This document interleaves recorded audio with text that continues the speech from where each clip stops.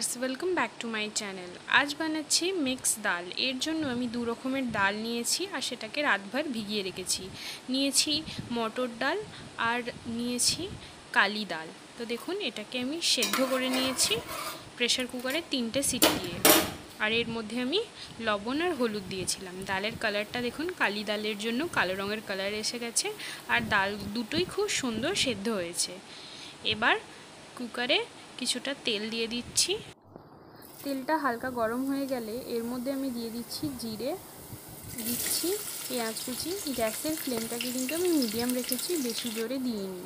আর কিছু খাড়া মশলা দিচ্ছি। খাড়া মশলার মধ্যে রয়েছে গোলমরিচ, এলাচ আর লবঙ্গ। এটাকে মিক্স করে নিচ্ছি। এর মধ্যে দিয়ে দিচ্ছি 2টো শুকনো লঙ্কা আর দিচ্ছি 2টো কাঁচা লঙ্কা। আপনারা যেমন ঝাল খাবেন সেই অনুযায়ী ঝাল দিতে পারেন। এখানে আমি কালো রঙের মুগ ডাল ইউজ করেছি।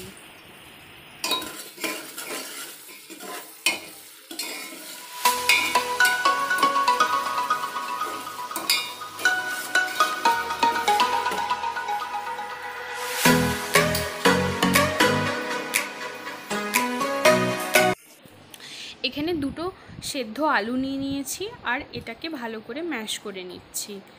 এবার মশলাটা হালকা হালকা ভাজা হয়ে আসছে। এর মধ্যে দিয়ে দিচ্ছি টমেটো। একটা টমেটো কুচি করে কাটা, এটা দিয়ে দিচ্ছি আর এটা মশলার সাথে ভালোভাবে মিক্স করে নিচ্ছি।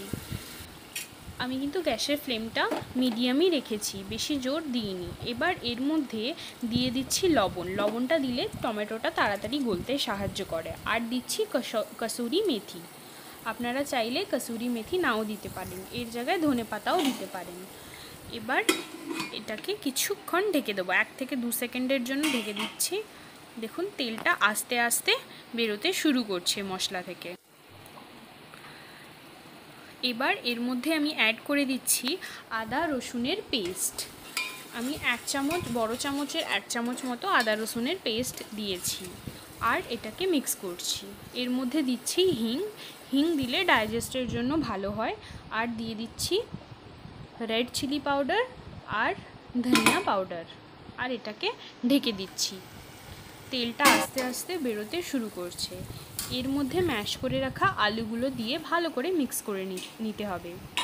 আর এটাকে ঢেকে দিচ্ছি।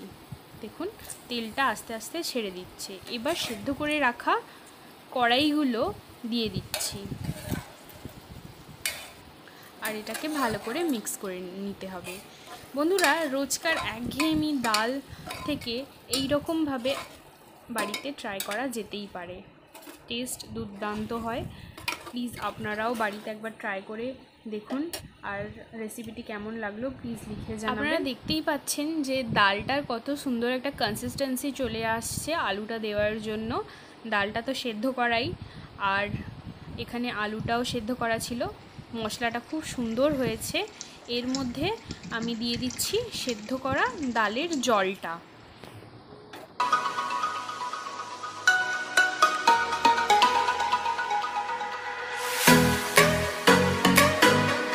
এর মধ্যে অ্যাড করছি কিছুটা গরম মশলা পাউডার।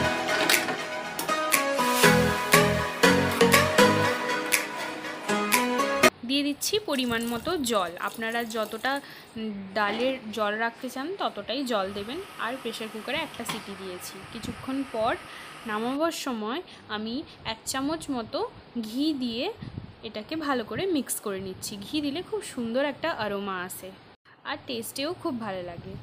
এবার এটাকে মিক্স করে আমি করছি এর প্লেটিং। দেখুন, গরমা গরম কালি ডাল একদম রেডি। এটাকে লুচি, রুটি, পরোটা বা ভাতের সঙ্গে খুব ভালো লাগে খেতে। সো ভিউয়ার্স, এই চ্যানেলটিকে লাইক এবং সাবস্ক্রাইব করতে ভুলবেন না। পাশে থাকা বেল আইকনটি প্রেস